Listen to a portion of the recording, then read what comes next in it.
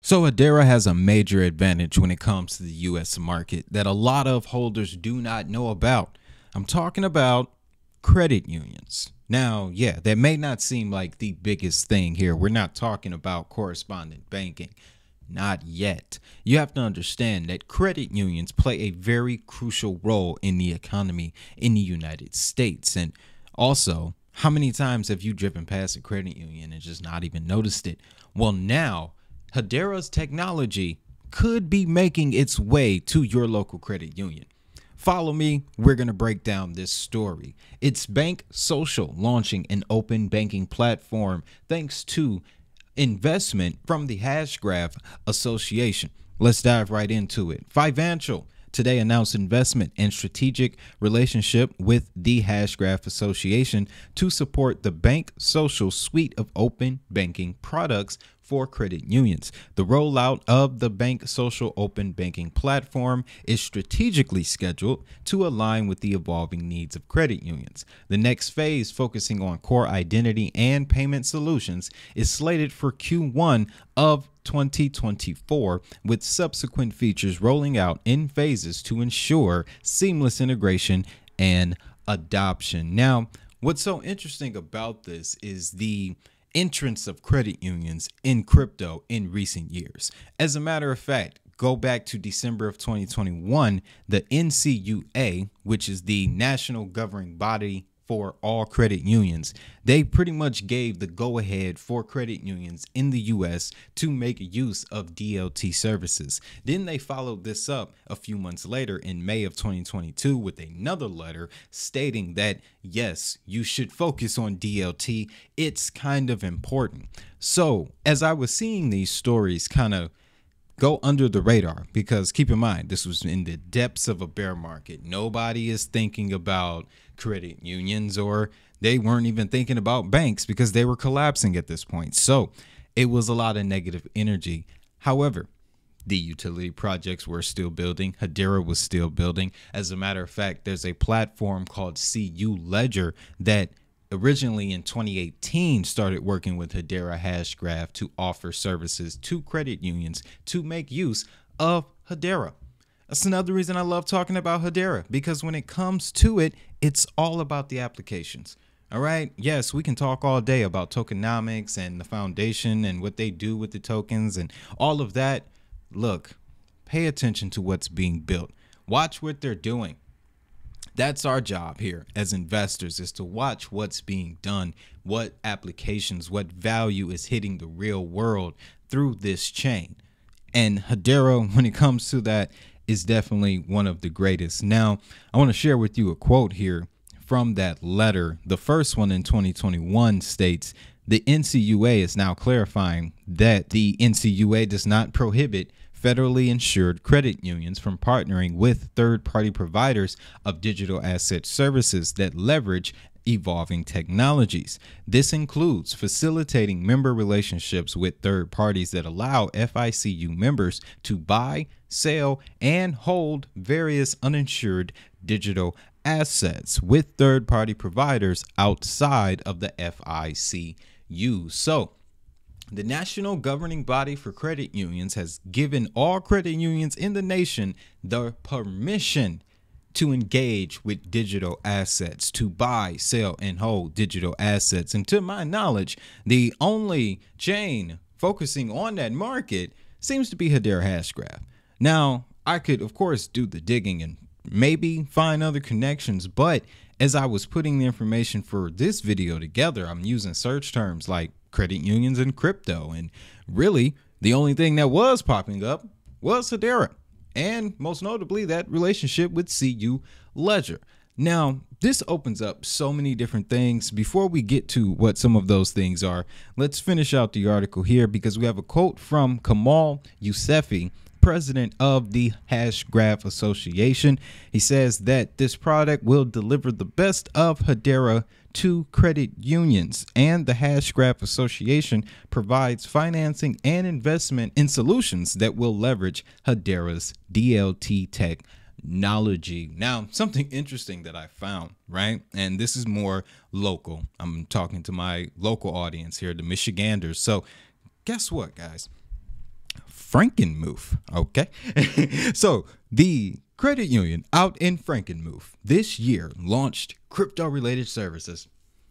All right, now for those who are listening and watching and you're not in Michigan and you're like, what the heck is this dude talking about? Look, for one, Frankenmuth has a beautiful Christmas village that even if you don't like rock with Christmas or any of that mainstream stuff, just take your kids there because it's a beautiful experience. Second, they're the first credit union in Michigan to pull this off. So that's very interesting. And if you know a thing or two, Frankenmuth is located in a very high income per capita part of the state. So it's a lot of money coming in. And this quote here I found to be very interesting from the CEO, Josh Herman, right? Let me slide back over here because he mentions that Coinbase put out the statistic that 52 million Americans have some form of digital asset, and based on Frankenmuth credit union's outflows, they know that members have money going off to third-party groups like Robinhood, Coinbase, and other platforms. So this means that they have a registry of information that tells them where customers' funds typically end up, which makes sense if their customers are connecting their accounts, through digital means. I know my credit union is aware of, several purchases through Uphold. So it's a combination of factors here. The credit unions are actually going to be what's going to usher in the retail surge, the consumer surge, more specifically. All right. Everyday people. Right. And something else I found, just a couple of other players in the space. At Tana Credit Union, they provide custody services, crypto custody services for credit unions. And one of their partners is actually Circle. And there's another credit union out in Oklahoma that's getting ready to launch crypto related services. So there's some traction definitely flowing. Now, let's bring it back to Banksocial and Fivancial and Hedera. And let's go over to their website because I want to show you some of the working associations here. So listed under core integrations, we have FIS, Fiserv, Finastra, and Temenos. Now we know Temenos played a very important role in connecting non-bank financial institutions to the FedNow participants. So when I saw this situation here, it brought to mind the fact that Drop is another platform running on Hedera that is now listed under the FedNow service provider showcase. So somehow this platform, Banksocial, has snuck its way in the middle, in between both of these. And it also just brings more validity to Hedera's hash graph when it comes to their connections to FedNow. Again, it all boils down to that non-bank rule. Banks that are working on FedNow do have the ability to contract out services to non-bank financial entities to enhance their development, because the overall goal, you have to keep this in mind, is to reduce the cost of cross-border payments. It's to make the transition from fiat to digital, and all of these different arms of the, octopus here have to work together, right? And Hedera is definitely involved with making those pieces fit. Now, if we go down to the digital banking integrations, you'll see Fiserv again, and you'll see FIS again. But in the description, they mention ServiceNow, which is another Hedera partner. So this is just bolstering the strength, the connectivity of Hedera's applications. I like the fact that they often work with partners of partners, if you understand what I'm saying. So that really keeps the synergy within the ecosystem. All right. And again, on this channel, guys, we're focusing on the fundamentals here. There are many channels you can go and they can tell you what they think the prices are going to do in the next 24 hours. But if you're investing in these assets for the long term, you want to know what they're doing on a daily. That's what I provide for you on this channel. So keep that in mind. Now, let's look at Q Ledger for a second here because something unique popped up to me. And yeah, I really want to get your guys' take on this. So CU Ledger, this is May 1st, 2018. CU Ledger selects Hedera Hashgraph to build global ledger for cross-border payments. Collaboration follows on the heels of successful private ledger use of Swirl's Hashgraph within the United States. So this credit union service was specifically using Swirl's prior to moving over to Hedera Hashgraph. Again, that's why I call Hedera America's DLT. All their work, their foundational work is taking place here.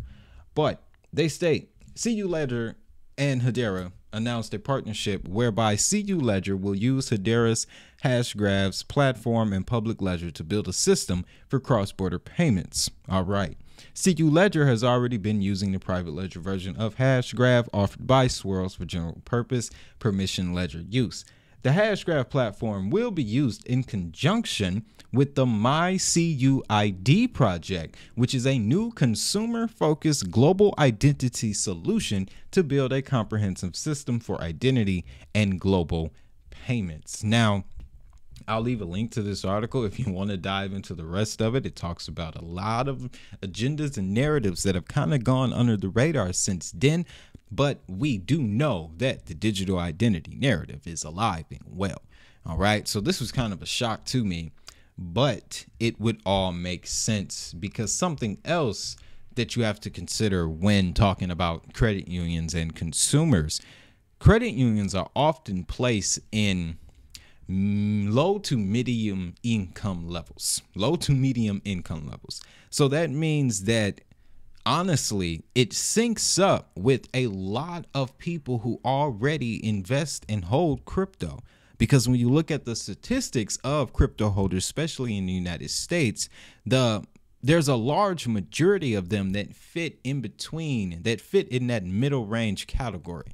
All right. So this is an interesting setup, but that's the news. That's all I have on it. Let me know what you think down in the comments. You excited about this? Let me know.